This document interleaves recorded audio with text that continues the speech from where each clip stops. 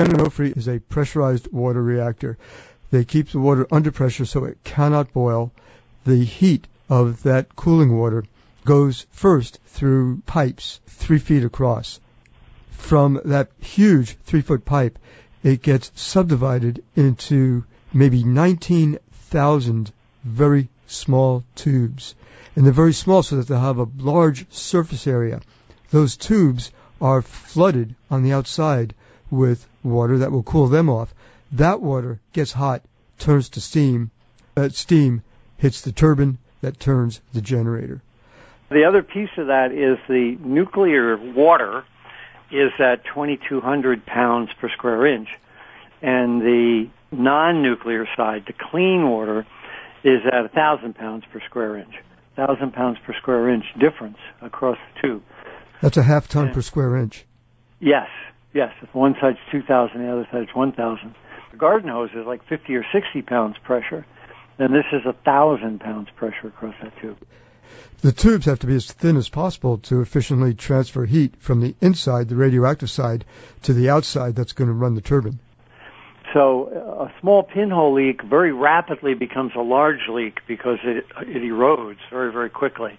What leaks will be from the high-pressure side, the radioactive nuclear side, out into the water that goes to the turbine. When you have that much pressure, you tend to get vibration.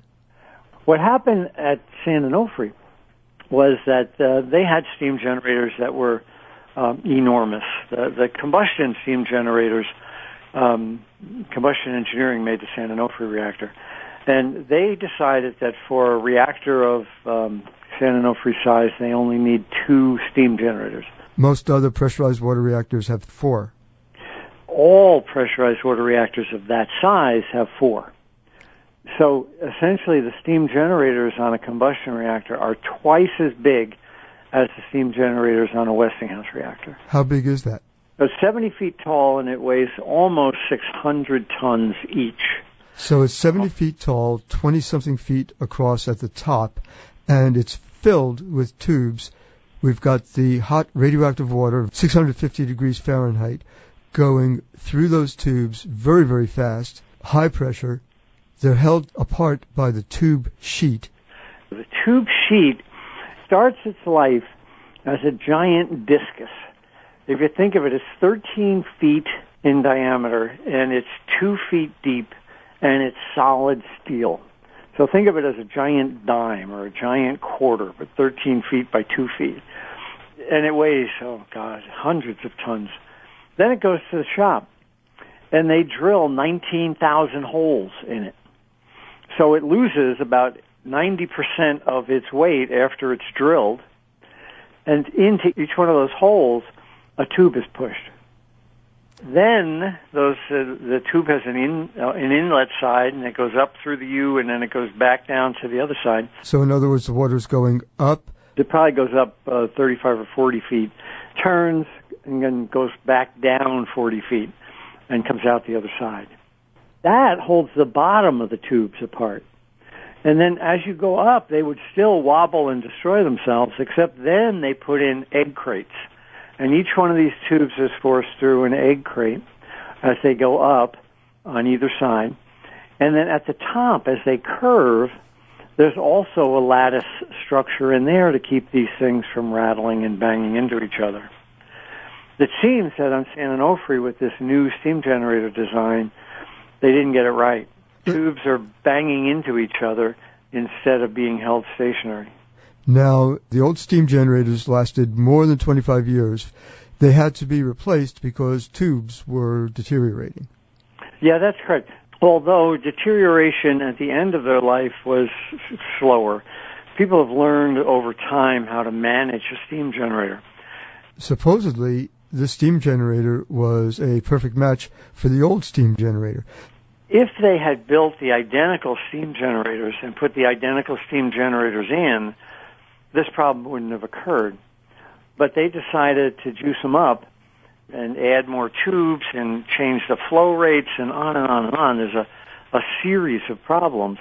But from the outside, this steam generator looks almost identical to the one they removed. The difference is the guts. It's sort of like putting a supercharger under your hood. the car looks the same, but in fact it's got an entirely different engine. And yet Southern California Edison told the NRC, and the NRC went along with their statement that this was essentially like for like. In other words, there was no significant difference. I went back into the NRC records, and that meeting was held that they discussed this issue of like for like June 16th, 2006. The meeting notes are missing. Oof. So here's the NRC just last week saying, well, we know they told us the truth.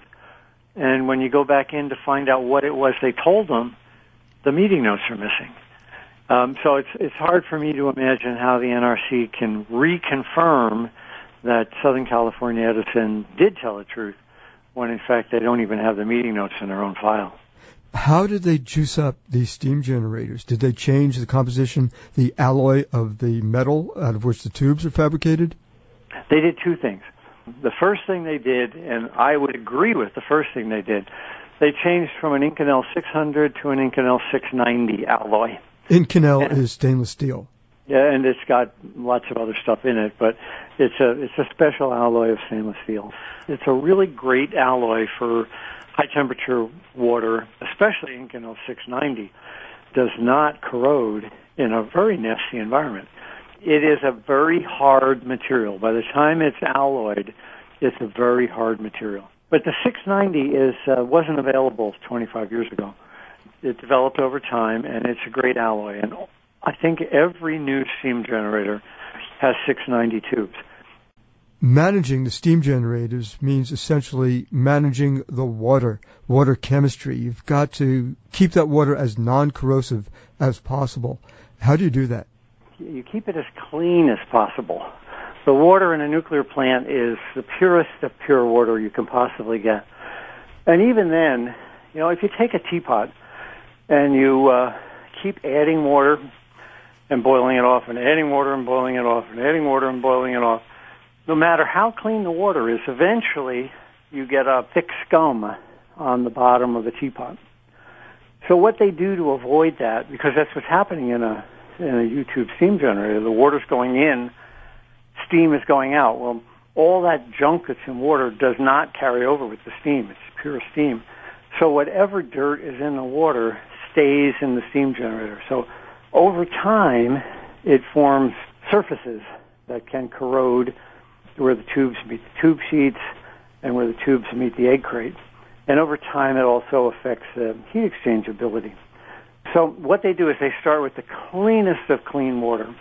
And even then, it's not perfect, but they remove about 1 or 2% of the water all the time. So it's like instead of boiling your teapot dry, you pour off the last little bit, and then you fill it back up, and you pour off the last little bit. It's called blowdown. They remove about 1 to 2% of the water coming in, goes out as blowdown. And you'll see that. You can tell when a pressurized water reactor is running because you'll see some steam coming out the side of the building, and that's blowdown steam. It's normally non-radioactive. But when you get a tube leak, of course, now that secondary side is radioactive, and you'll release radioactive steam up that. It's critical to get that water chemistry right. And initially, when San Onofre was built in the early 80s, they didn't have it right. And so they had tube failures that now are avoidable. So just going to a better alloy with our better understanding of how to manage the water would have meant that the new steam generators would have lasted 40, 50 years. But instead, what happened is Southern California Edison made another decision. They decided to add even more tubes to the biggest steam generator that's ever been built, essentially. And that way they'd be able to pull more heat out of the reactor water. I believe that in the back of their mind was that a couple of years from now, they were going to get a power increase, and they were going to use those extra tubes to get extra power out of the old reactor. Now, there's nothing on the record that says that, but the only conclusion I can draw is that they added those extra tubes because they wanted to get 40, 50, 60 more megawatts out of that nuclear reactor eventually. So I call it a stealth power upgrade. They were going to put the steam generator in on the ratepayer's expense and claim it was just a one-for-one replacement. And then a couple of years from now, they were going to say, "Oh my God, we've got all this extra steam. Let's sell it for electricity." They did that by making major changes to the guts of the machine. That 4% change in tubes required a whole series of changes. That tube sheet down at the very bottom had to have more holes drilled in it. Well, there was no room. So they took out a big structural support, something called a stay cylinder. And that was the structural member that held the tube sheet together. Is that why it was called a stay cylinder? It made things stay in place? Yes. Combustion is the only one that uses a stay cylinder because their generators are so huge in comparison to Westinghouse. Let me just remind our listeners that when you say combustion, you're referring to the corporation Combustion Engineering. This has nothing to do with combustion and fire. These are nuclear plants. But that's, well, the company came from doing combustion work. Yes, Combustion Engineering is an old firm that started with burning coal and oil, and they moved into nuclear, but they were called Combustion Engineering.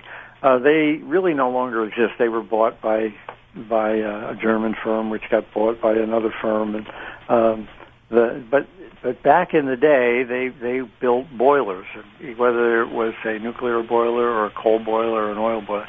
Combustion Engineering was a force to be reckoned with. And that I've had problems where I'm trying to find out details about a certain plant made by, in this case it was, I believe, Combustion Engineering. And I get in touch and I say, why was this design made? A lot of our plants that are still working are rather unique. They're one-off. And I say, well, why was it designed this way? And no one seems to remember, and the company doesn't exist anymore.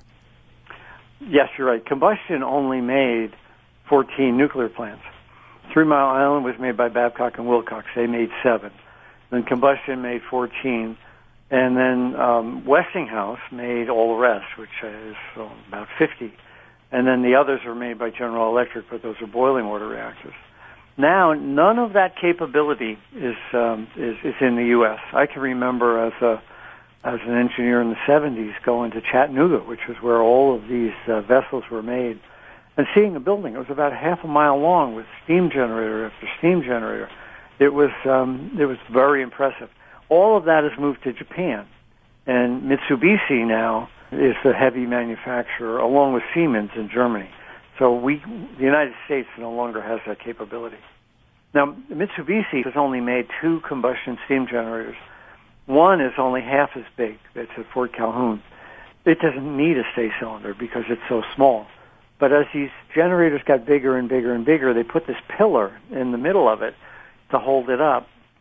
Well, what Edison and Mitsubishi decided is that they would yank that pillar out and they'd drill some more holes. Well, now this disc, this tube sheet, is not being supported, so they had to make the tube sheet thicker, and there's a whole bunch of cascading problems that came from that, especially with flow velocity. And, of course, velocity determines the frequency at which the tubes vibrate. So they tinkered with something that was perfectly good in order to put in more tubes. And I believe that at the end of the day, sometime in the summer or fall or whenever the analysis is done, if you follow it to its root, you're going to find that the problems on the new generator could have been completely avoided if they had just added Inconel 690 tubes to the old steam generator design. But instead they decided to supercharge it, and I think that's where the problem lies. Added 690 and left it at that. That would have been fine, and I would be testifying that it was a smart decision. But when you do that and add 400 tubes to a generator that's already the biggest in the world, there's a problem there, and I cannot understand why they would do that if it weren't for the fact that they wanted to get more power out. Go for an uprate. If you look at nuclear reactors around the country, the boiling water reactors, where the water goes straight down a tube into the turbine, they can get 20% power uprates. They're allowed, and a lot of them have. So that's going from generating 1,000 megawatts, which is a gigawatt, 1 billion watts, up to 1,200 megawatts. That's right. The pressurized water reactors are limited not by law. They can still go for 20%, but none of the steam generators are big enough to handle a real high uprate. The highest uprate I've seen on a pressurized reactor is about 11%. The incremental cost to do that if you don't have to replace the steam generators. Because remember now, the steam generators are paid for in San Onofre by the ratepayers. But if you want to then squeeze more power out, the incremental cost is around $300 million. And for that, you pick up, like you said, a couple hundred megawatts of power. It's real cheap power in comparison to building a power plant from scratch, if you've already gussied up the steam generator. The tubes, instead of lasting for the 20 or 30 or 40 years that they were expected to last, are going out after less than 2 years. Do we know for sure that it's because of vibration?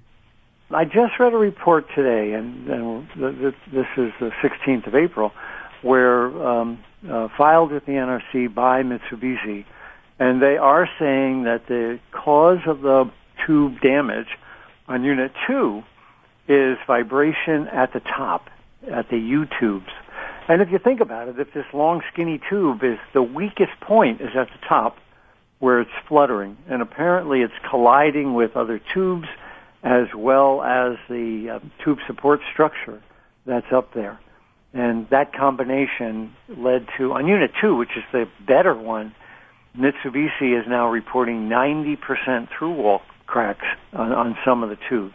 Through-wall cracks, in other words, the crack goes all the way through the wall. 90%, so a little bit left, right. So what can happen if you get many of these that are side by side, if it's a problem in a zone of the heat exchanger, they can cascade. You can get one failure, the tube will snap, and then it will whip and hit the next one and hit the next one. In which case, you don't have a minor release of radiation, you've got a major nuclear accident. Because now suddenly you've got pressurized radioactive steam leaving the nuclear reactor and causing a lost coolant accident. So the concern here is a real safety concern, is that if these cascading tubes were to fail, that one would bang into the other, and you could lose hundreds and possibly even thousands of gallons a minute out of the primary system, which then the only way to make it up is to turn on the emergency core cooling, and basically you've got a small accident. And on the other side, that radiation has bypassed the containment and is being released out the blowdown line, out the atmospheric dumps, and things like that. So on San Onofre especially, it's a definite concern because Route 5, heading due north-south, is right next to the nuclear reactor. So if this cascading effect were to occur, not the little pinhole leak they had back in January, but if that leak had grown or if they had cascaded, it's possible you would have had to shut down Route 5. Don't they listen to what's happening inside the steam generator so they know if there's vibration going on? That's a brilliant question. The answer is no. And I'm going to recommend, when the time is right, that they put in acoustic monitoring so they can hear these tubes flutter and hear them banging into each other. That's not a requirement, and they don't normally do it. We've had that problem in other reactors, too. On the boiling water reactors, the steam dryers were failing, and the NRC forced the boiling water reactors to put in acoustic monitors to listen for the tubes hitting each other. And I suspect that's going to be one of the things that come out of San Onofre, is that they're going to demand an acoustic monitor so they can hear these tubes rattling around in there. Both reactors at San Onofre are shut down now. Where do we go from here? Both San Onofre and Mitsubishi are keeping the reactor shut down. This isn't anti-nuclear folks. It's not the NRC. It's the licensee itself is saying, we don't know enough to start this unit up. Mitsubishi, and the report that was released today, just said that it's going to be June 1 before they even think they can figure it out. I think that's optimistic. So, of course, once Mitsubishi figures it out, assuming that they meet that optimistic schedule, it then goes to the NRC, and the NRC kicks it around and determines whether or not some additional work is required. Certainly, we've got 2 months more of shutdown at a minimum. And then the question is, what do you do?